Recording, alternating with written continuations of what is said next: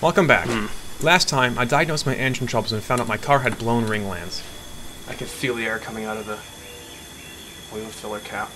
Unfortunately, the fix for this requires taking the engine out, so in this episode I'll be pulling the engine so I can start the teardown process. The first thing I did was remove the front end of the car to try and get the core support out. My thinking was that with this out, it'd be much easier to take the engine out.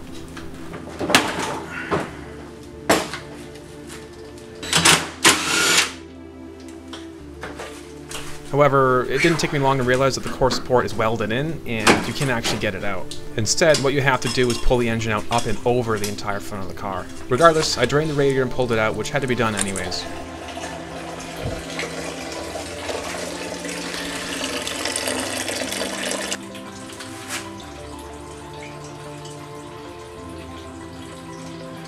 I then moved on to the accessories, including the belts, which had to be removed.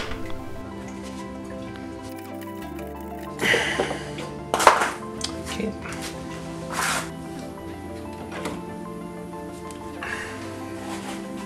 I was able to get the power steering pump and AC compressor out of the way without removing the lines. This will make things easier later on, since I won't have to refill the power steering fluid or recharge the AC system. The whole engine is on one connector. I am pleasantly surprised. I moved on to the intake manifold, which was kind of a mess. I just found a vacuum hose that's been snapped, and I don't think I did that. Ideally, I would have pulled the engine first and then dealt with this later, but since I didn't have an engine hoist yet, I figured I might as well take the intake manifold. Oh, we got another connector.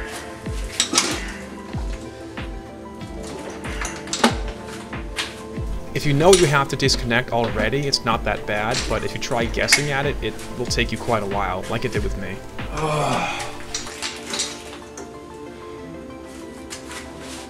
So that's easy if you know what you're doing and what to disconnect, but very difficult if you don't know what order to do things.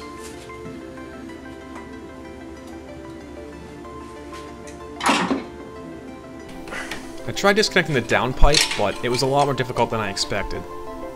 Some of the nuts and bolts came out okay, but a couple of them I couldn't even get the open end of a wrench on. This is because the nut was too large and it was too close to the wall of the downpipe. So I had to take my Dremel and cut a slot in it and basically mangle the whole nut until it came off.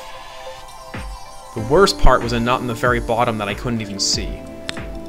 I also couldn't get the wrench over this one, even with the open end. I had to use a mirror to see what I was doing and then cut away at it slowly.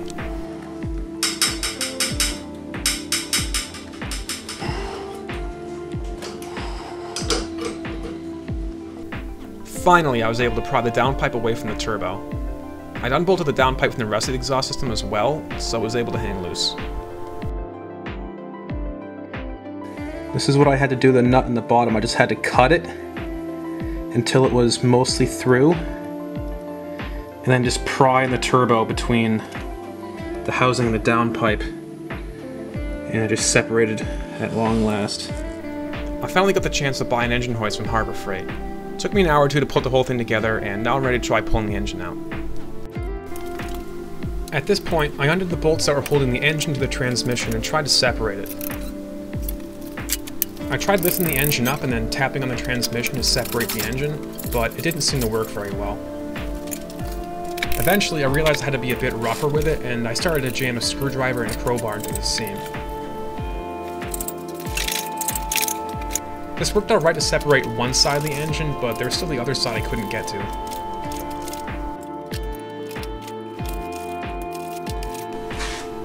I decided to remove the turbo so I can get better access to that side of the engine.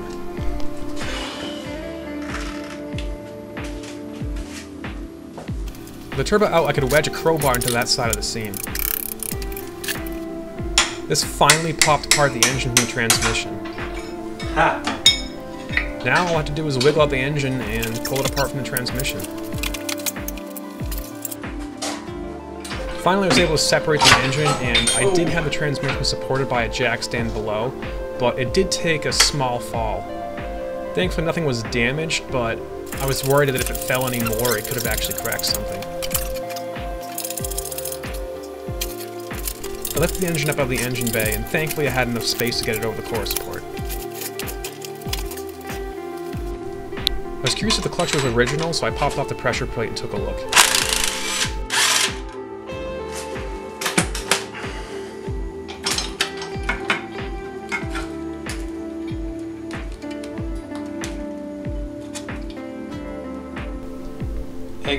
Exity is actually an OEM clutch for the Subaru, so it's an original clutch. It still has at least 50% of its life left, which is surprising considering the fact that it's almost 15 years old. I guess that's just how good I am at driving stick. The flywheel looks fine, but it'll need a resurface. Taking a look around the engine, it was not in great shape. The exhaust wrap was totally falling apart in the front of the engine. The oil cooler lines are all rusty.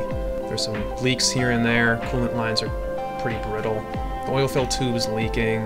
It's not in horrible shape, but it'll need a fair amount of reconditioning. Well, now that the engine's out, it's time to tear it down. As always, thanks for watching. Feel free to like, subscribe, and stay tuned for the next video where I tear the engine down.